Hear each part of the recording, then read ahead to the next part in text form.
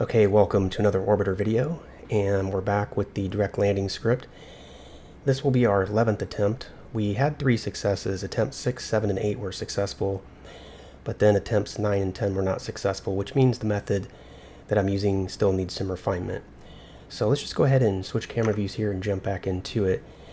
So we're going to, do more or less the same thing that we've been doing, but, we're going to use the previous failures as our guide to hopefully help us do better this time. But we have seen that it depends a bit, on the exact circumstances that we have for a given flight. So let's go ahead and continue on. No intro, kill rotate, retro open, vertical speed, left shift escape, right shift escape, and going to bring up interplanetary on this side because this approach clearly works. It just needs refinement. And we're going to target Brighton Beach. And we now know the altitude is negative 2566. And we have been using this negative 0.3 anticipation angle, and I think that's pretty good. It seems to always have us right next to the landing site, so I'm going to stick with that. We may need to refine that a bit further, but I think that's pretty good. So we didn't get the full hour, so let's keep that in mind. And as before, we'll start with 2700 on the low end. That has us at 715. We have quite a bit of delta V in this one compared to other ones, so we'll see what happens here. But let's go. So that was 27. Let's try 2800. So that saves us substantially. Let's try 2900. And we're going to go with that. That's the most I feel like we can do based on that amount of time. So 2900 and burn. Go ahead and switch over here to log our data. So 2900, and we're still doing that one. I added another column over here per the suggestion of somebody who watched one of my videos for the impact velocity.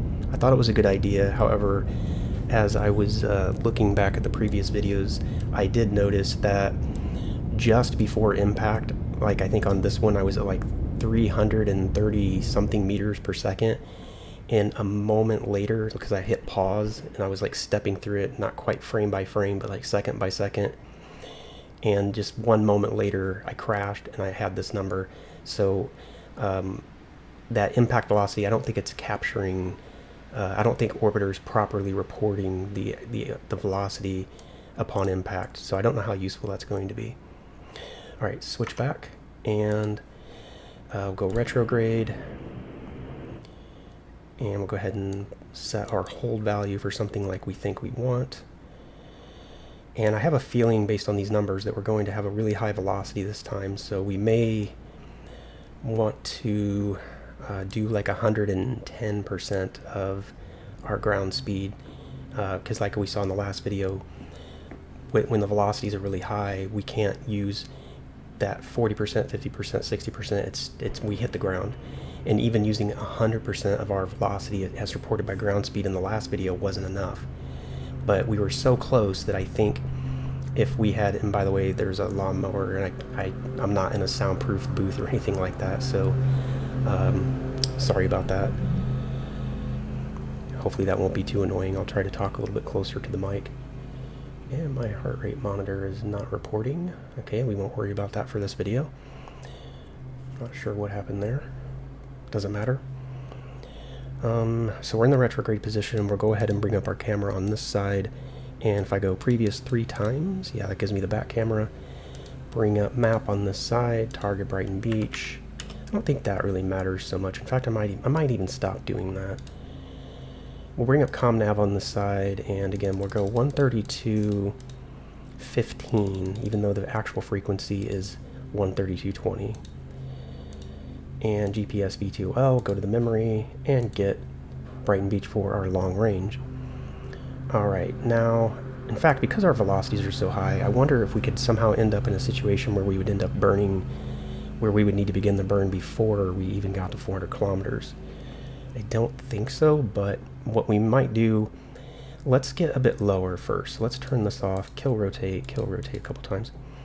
Let's get down to 1,000 kilometers up and then we will see how things are looking. And if things are really high compared to what they have been on previous flights, we may actually do our figuring at 500 kilometers instead of 400. So let's go ahead and get down, and we'll come out of time warp right now. Okay, so yeah, we're moving. We are moving fast. So I think, yeah, I think for sure this time we're going to go, if we're going to figure everything out at 500 kilometers this time, because I feel like we might be moving so fast that if we wait till 400 kilometers, it might be to the point where we're either very close to or already past the point where we need to begin our burn. Alright, so with that in mind, let's warp time forward, get down to 500 kilometers. And come out of time warp a little bit more. And when we get really close to 500, we're going to input our data. So a little bit closer, and now. Alright, DV for VS is 2998, enter, give that a second to populate, and control P to pause. 176,210, okay, so that's not as much as I've seen, but this is going to be a massive range compared, I think, because there's over 1,000 meters of difference here. 1,000 meters per second of difference. So let's go ahead, bring this up. So according to our vertical speed, we need 176,210 meters. Now again, that's not as high as it was on the last couple of attempts, but I think we're going to find that the range is really high on this one. So let's switch back over here. Let's unpause. Let's put in our DV of 4067, enter, give that a second. Yeah, that's very high. Pause. Okay, so we're going to have a big range this time like we haven't seen before, and that's what's going to make figuring this out so difficult. Alright, 322,165 meters, 322,165 meters, and now we're going to copy our information down. So yeah, we have a range that is double what it has been before. So we're currently paused, so we have a chance to think. Now, this is tricky to figure. This is going to be tricky to just try to anticipate, you know, the outcome here. I mean, one thing we can do, we could always start the burn early, but the thing is trying to figure out when to stop and start, that's some mental gymnastics that I don't think I'm capable of. So if we started the burn at 60% like we had on our other successes, we would be doing it at 264 kilometers. But I worry, let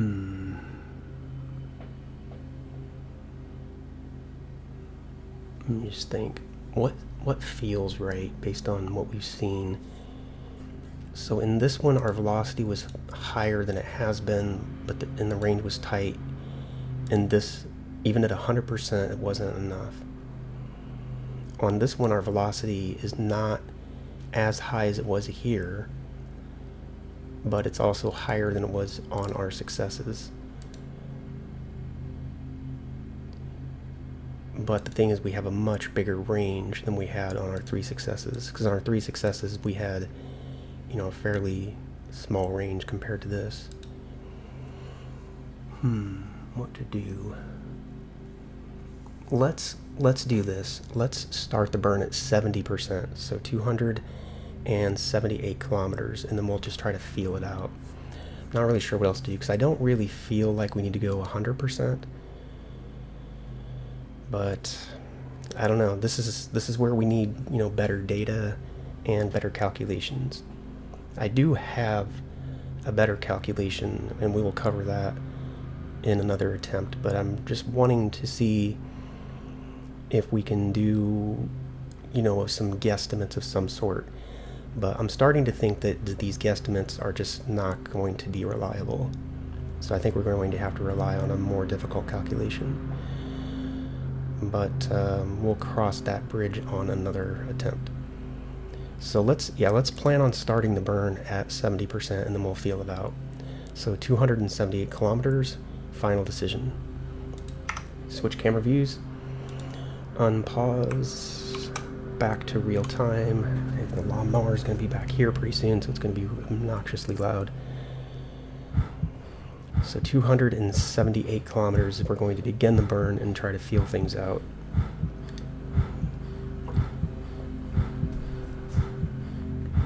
Alright, let's increase our descent rate if we ever get to that point. Something like that. And 278 kilometers.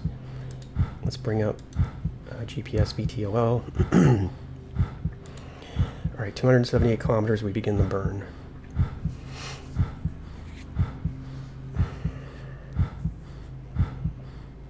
I'm questioning that. Let's go retrograde, don't forget that, very important.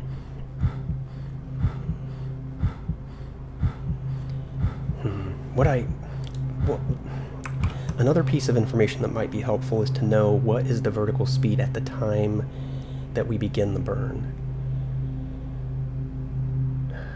There's a lot to figure out here. So 278 kilometers, that's what we're going to do. 278 kilometers. 278 kilometers. Alright, we're almost there. So at the very least we can get rid of the bulk of the vertical speed and beginning the burn. So let's go ahead and warp time forward.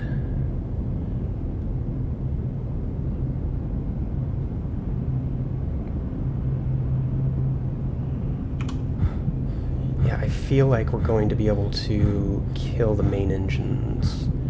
In fact, I'm going to do that now. So let's get a bit lower. Because we're still at 80 kilometers, that's quite high. Let's get down to 50 kilometers.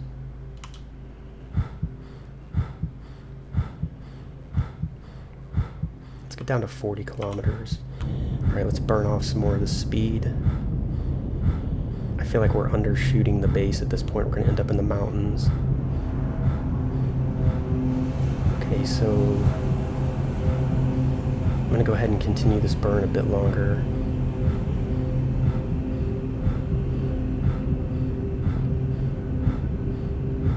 And at 500 meters a second, I think I'm going to kill the burn for a moment. Yeah, let's get down a bit lower.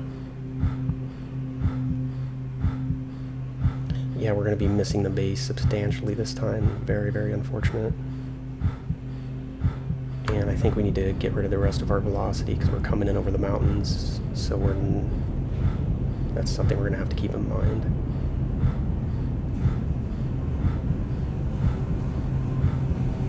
Okay, go down a bit more.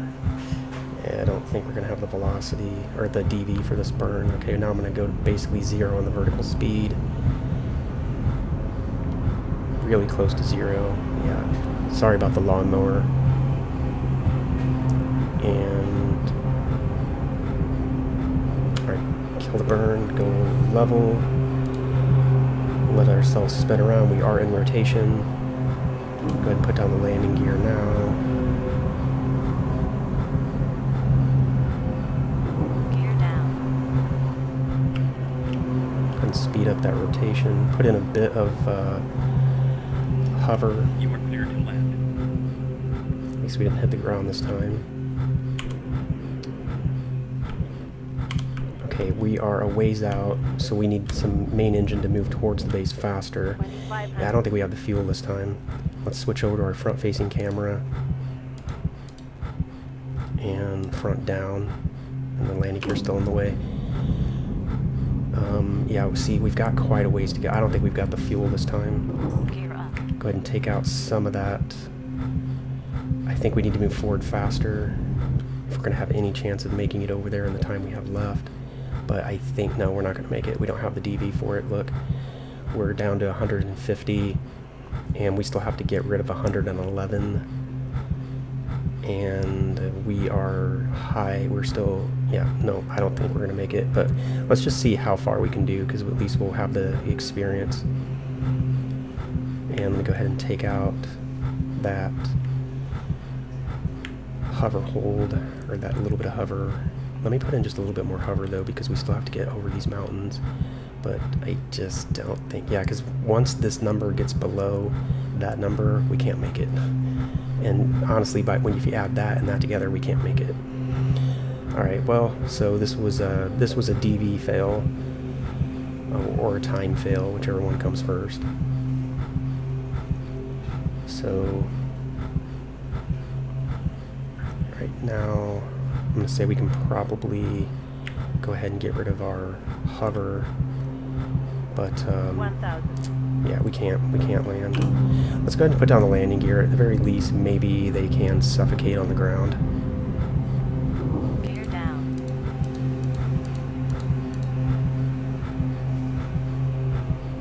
Let's go ahead and hold.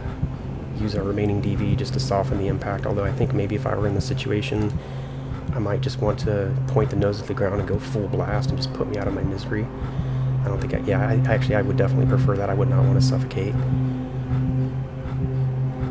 So I'm probably not doing them any favors here, but